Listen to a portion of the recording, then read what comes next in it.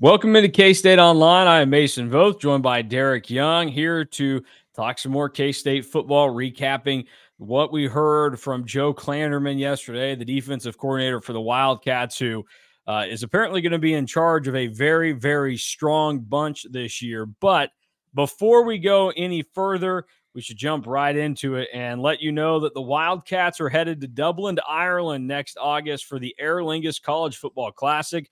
Join your Wildcats by booking your getaway at cats2ireland.com. The best seats and hotels will go fast, so secure your package now. That's cats2ireland.com as we get ourselves closer to the Aer Lingus College Football Classic, both the version of this year, which is 10 days away, and next year's, which if I do some math, would be a year and 9 days away from when you're all seeing this. So it's going to be here before you know it. Will be an exciting time. K-State, Iowa State, Aer Lingus College Football Classic. But let's not delay the main reason that we are together today, and that's to talk about Joe Klanderman and hear a little bit from what the head coach of the Wildcats said. And DY, before I even ask you a question, I'm just going to play about a minute and a half here of Joe Klanderman, because this is him. It starts out, he's talking about the safeties here, but I think it really illustrates the overall theme of the K-State defense right now. This is how he ended his press conference yesterday, talking about the depth at safety. Colbin McAllister's been sensational. Colbin McAllister's playing at a level close to them. He's played a couple of spots back there for us. He's backed up Jordan, and he's backed up VJ. And so I feel we have a little bit of position flexibility with him. Jack Fabris has been really good. He had a really good spring. He's continued that this fall. He's backing up Jordan right now, and I feel he can run the show back there just as well as Jordan can. At free safety, Kendre Steiger is a guy that's been rock solid. He's just a tough kid that will mix it up with you, has some man ability, and he can come in there and give us some snaps for Marquise. But it goes deeper than that. Daniel Cobbs has also been a free safety behind Marquise, just tremendously athletic, and again gives us some ability to play out in space. And then Wesley Fair has been a great player. We've got him playing strong safety right now behind VJ. But man, I really feel like we could get some snaps out of Wesley this year too. And to be honest with you, some of the guys that I haven't mentioned are probably at levels where maybe some of our twos have been in years prior. When you talk about, Mikey Bergeron, Jet Deneen, Trey Krause, some of those guys could probably play for us too. It's just the competition in that room is really, really stiff. So there you go. That's a lot there, but I think it really illustrates perfectly where K-State's defense is at right now, where there are names galore for only 11 spots on the field at one time. Yeah, and that's obviously all the safeties there. And I think the biggest illustration of where they are from a depth standpoint is basically guys on the third and fourth line right now that probably won't play because they're on the third and fourth line would have been comfortably in the rotation in prior seasons. That is the difference. The third and fourth safeties this year, third and fourth string safeties this year would have been second string at worst in prior seasons. That is how much that they have upgraded. And that doesn't even include the trio of starters that could be the best in the Big 12, obviously, at safety. And you know how I feel about Jordan Riley. And he's been one of my favorites all off season. He is my guy. He definitely, no one can watch his press conference. Go to our YouTube channel, watch Jordan Riley talk. Nobody can watch that one and not be like, I like this dude. Like that was a great press conference. Just the level of charisma, engagement, and just the level of conversation that you have with that kind of guy is pretty remarkable. So you're not going to find me say a bad thing about the safeties probably until games start, right? But there's a lot to like about this room, and something else that I would probably say is that I know we haven't talked about this a whole lot, but like Joe Klanderman just showed up to a press conference looking like he's about to coach a game, right? Yeah. Like he's got visor on already. He's got it all on right there. He's got, I think I saw a pencil behind the ear too. Like he came prepared. He really leans into the I'm going to dress like he dresses for the job he wants and also the job that he has, the way that he sets things up. One other thing on the depth here, this was just a real quick one from Joe Klanderman, but again, I think it's just so interesting to hear how all of this hype about this guy's looking great, that we've heard from, players or position coaches that, you might have a vested interest in, and you might have an inflated thought of, hey, yeah, of course my guys look like studs out there. It's Chris Kleiman has iterated it. It's Connor Riley has iterated it. Joe Klanderman has done it now, and this was him yesterday on the depth. I would say so, and that's hard to say because I haven't seen some of those guys that we're counting on in games yet. But ability-wise, there's no question about it. And that was him responding to, this is the deepest team that he thinks he's ever had at K-State. And look, he's overseen a defense that helped win a Big 12 championship. Like, there's so much that goes into that short response, but I think it's significant and important to hear. Like, Joe Klanderman is not an unrealistic guy. That is a guy that bases himself in reality. And so if he's saying this and he's seen a lot of football, especially now at the Big 12 level, he definitely means it, and it definitely has some really strong meaning behind it. The difference between this group and that 2022 group that won a Big 12 title is I think we went into this season absolutely knowing that they had all-American caliber players in Felix Anudike-Uzomah and Julius Brents that were going to be high NFL draft picks. I'm not sure they got that. If they do, it's in the younger classes that probably aren't draft eligible. But Marquis Siegel is going to play on Sundays, and he is really good. Maybe Keenan Garber and Jacob Parrish play on Sundays, and they are very good. And maybe they're inching closer, but I don't think they quite have Eli Huggins yet at D tackle. Yeah, that is the one spot where they seem to be kind of still waiting, but we did hear, Damian Ilalio. We got that yesterday or 2 days ago from the position coaches, and Joe Klanderman also mentioned it today and gave a little bit more insight to the defensive tackle position. What do you make of how he handled the questions about that group? Because I really do think, and I said it yesterday, this seems to be the spot that K-State fans are probably the most unsure of when it comes to the defense, because it's just a lot of unknown. And I think there's still a lot of hangover from having Eli Huggins just lock that spot down. And before Eli Huggins, like, you had Timmy Horn transfer in and do what he did to get a shot in the NFL now that's been pretty consistent. Like, that's been a spot that hasn't been something K-State fans have had to worry about so much.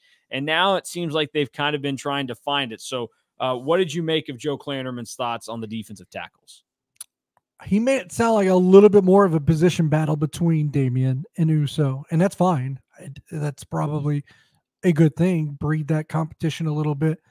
Iron sharpens iron and so forth and what have you. I have no problem with that. What I will say is I'll be curious of what the ceiling is, because what I'm not concerned about is I do think there's a certain level of floor with this group that isn't like, they're not going to be terrible is what I'm trying to say, I guess, because I think Asher's coming on. I think Damian Ilalio's improved by leaps and bounds. And I think Uso, even if he doesn't get to his ceiling, he can be okay to solid at worst. I don't think it's going to be a position group that implodes, but the difference between okay to good and good to great might be the difference in 6-3 in the Big 12 to 9-0. Yeah, no, the difference, I mean, it's going to be crucial to kind of figure that out and see how it ends up going. Another guy in a group that has, I think, a lot of questions and discussion going around it is the linebackers.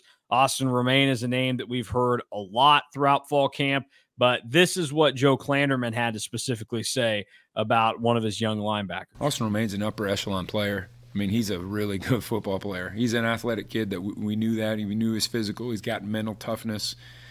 Last year, I think he just got caught up in how long a season is. When you're a true freshman, he started off hot. You know, we liked him, thought he'd be good in a reserve role. Daniel Green got hurt. All of a sudden, he's playing a lot more. And he did well initially, and I think by week 8, 9, 10, when his body and his mind are starting to wear down, that's a lot different intensity than high school football.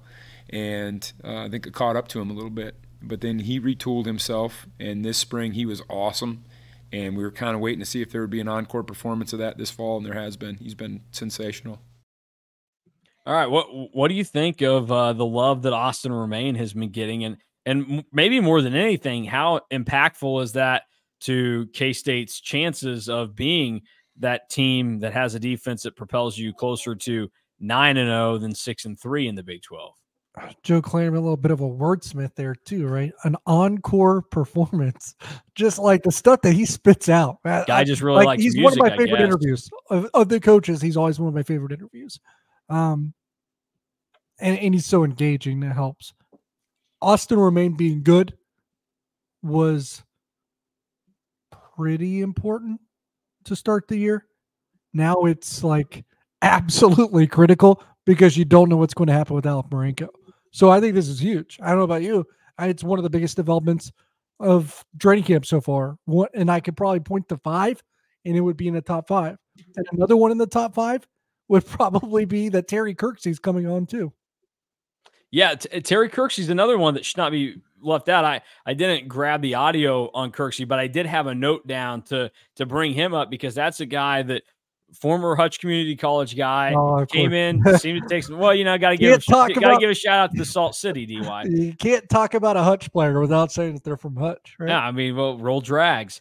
But like that's a guy that it seemingly has all kind of fallen into place now where it's clicking, and this is another one of those like it feels like a luxury for K-State where you're making contingency plans and you have all these things ready to go, but you may not be expecting it to work out. It's going to work out, it seems, for them at linebacker because, yes, Austin Romain stepping up despite the fact that Alec Marenko has dealt with injuries and Terry Kirksey now is making some noise. How real is that, and what are the chances that we see him making numerous plays for K-State this year? I'm more willing to buy into the Romain thing than Kirksey just because I left last season thinking – Romain just did this as a true freshman. Like, he's probably going to be a dude. He's not going to have true freshman mistakes for the next 4 years, right? Like, that worm is going to turn. With Kirksey, I left last season thinking, I'll be honest, does this kid ever play, right? Because that had to be one of his years to shine, was it? It would be a really good story if it comes true. I hope to heck for him that it does. I'll be rooting for him. It sounds like there's a pretty good chance that he's at least going to get the opportunity. He's going to hit the field and he's going to sink or swim because he's at least done enough in training camp to this point to be given the luxury of being thrown out on the field. What is it, August 31st? And seeing if he can sink or swim. Yeah. Now, does he swim instead of sink? I'm not ready to go there because it's easier to, start to make surges for the first time in your career on August 13th. And that's a lot different than doing it on September, was it 13th against Arizona? Yeah. We'll see if it translates. A lot of the time it does. Sometimes it does. What else did you hear from Joe Klanderman yesterday that caught your attention or you really like to hear? Like, did you go in there with anything like, okay, I need to hear this, and he was able to confirm it for you? Or maybe you didn't hear something that you wanted, and maybe that's where you have questions lingering about this defense, which, again, it seems like a lot of questions are being cleared up. Yeah, I mean, I'm exiting. Last week was kind of offense week, and this week's kind of defense week, and I don't know if they're just better at the propaganda, but I didn't feel as good about the offense after Tuesday of last week as I do about the Kansas State defense after Tuesday of this week. I say propaganda because, well, we've seen probably a combined 90 minutes of practice. There's a lot more than 90 minutes of practice that we haven't seen, right? So what have we not seen? What will translate to the season? What won't? What is a little bit of bluster? What isn't? Those things matter. But my takeaway is going to be what I entered training camp and tried to urge and caution people, and I know you and Drew were on that bandwagon as well, is that the defense is going to be better than the offense, at least for the first 3 to 4, maybe 5, 6 games. That maybe that flips, but that's the way it's going to be. Does that concern you at all to say, though? Like, no, because I think win the game, all those games, because they have to win those games if they want to be in the position to win the Big 12. Like, those are going to be important ones. Like, can they really be successful if that's the case? Is that how good this defense is going to be? I think that the defense can be that good. Health will matter. So someone can pull this up, in a month, be like, he was out of his mind. When if I'm out of my mind, it's probably because there was a significant injury or two, right? That tends to be how this works. So health will matter, but health notwithstanding, I feel good about what I just said. And that's one, partially because I think the defense is that good. And two, I think the offense will struggle. And I think the offense will struggle probably week 2 a little bit against Tulane. John Summerall's a defensive mind. He's had some really good defenses at Troy. It's going to give people nasty flashbacks to 2022 because I know a K-State team that struggled offensively against Tulane there as well. Yeah, but it's a different coach, probably the same kind of approach, though, John Summerall. Troy's, Cole Manbeck said this on our 3 Mall podcast, and so I didn't fact check it, and I might be misremembering to an extent, but I think Troy had a top 20 SP plus defense last year. Now they lost some pieces, and obviously that guy's at Tulane now. We're talking about Tulane, who actually was not as good in the SP plus as Troy last year. Interestingly enough, so things to take into consideration here. Tulane can challenge a little bit. I think there's going to be some growing pains at time. I think those growing pains will be maybe week 2 against Tulane. I think week 4 against BYU, you could see some offensive growing pains. And people say BYU, it's one of the 4 worst teams in the Big 12. Yeah, but it's also right after playing Arizona and right before playing Oklahoma State. And when you're dealing with the side of the ball that has as much youth as this offense will have and an experience, those trap games will probably be more, what do I want to say? More influential. Like, those trap games will be more powerful to the offense than it will the defense because they don't have as many adults in the room, right? That's the way I see it. So that week 4 game, because there's no bye week, right? So that week 4 game against BYU, and I want to say, is it week 7 or 8 against West Virginia? When the one that's positioned right between Colorado and Kansas. Mm-hmm. Like, I would worry about what your offense looks like in the games that kind of test your maturity. Well, seems like a sour note to leave things on. I get it. This is about how great the defense is. How about a walk-on? Holden Bass got a shout-out from Joe Klanderman that says he's going to be a dude at defensive tackle before it's all said and done. I'm not shocked to hear that the K-State football team likes a guy that's Holden Bass because this team loves to fish. So I'm not stunned at all. Is it Holton? Is he from Holton, I want to say? No, I'm pretty sure it's Nemaha. Yeah. Nemaha Valley. Yeah. I think he's going to play. Not this year. I think he's going to be playing at some point. I'm talking – I'll go through – Bo Palmer's no longer a walk-on. So, and – there's other guys that have kind of came through, no longer walk-ons. Austin Moore. You're going to get some Kansas walk-ons that in the future will not be Kansas walk-ons anymore because they'll be scholarship. And to be honest, that might kind of go out the handle anyway now because you don't have a scholarship limit. You have a roster limit. You have 105 roster limit, I think, going forward. And if you want to scholarship ball 105, you can. That's what it sounds like to me. Anyway, let's think about those guys in that vein at least. Holden Bass, I think, is going to be a dude at some point. Mikey Bergeron, Mill Valley. They loved him last year. Yep. And if the safety room was not as uber talented as it is, it was more like the last couple years, Mikey Bergeron's probably in a 2 deep, but this 2 deep's a little too good for him right now, I think. So that's another one that I really like. Trying to think. The Wolf, the tight end, the walk-on, was he JUCO? I don't know. Transfer. Yep. I think he'll play a little banged up right now, it sounds like, but he's a guy that can really block people, really move some bodies. Sam Hecht is getting time right now as a former Kansas walk-on. I think his backup, if push came to shove, would be Hadley Panzer. I'm guessing. Mm-hmm. But if they went to the next guy, it's another walk-on. And we love our walk-on centers at Kansas State. Mm-hmm. And that would be Michael Capria. I think he was on the Missouri side of Kansas City. Can't recall exactly what high school. Might have been Liberty, one of the Liberty schools, I want to say. So that yes, comes to correct. mind. Bingo. Yep. LaJames White, I think, has a chance to do a little bit more than special teams, maybe. Probably just special teams, but there's a chance. Transfer from Air Force is he the Johnson County side of Kansas City, I want to say. LaJames White. You're making me do a lot of work here. I know.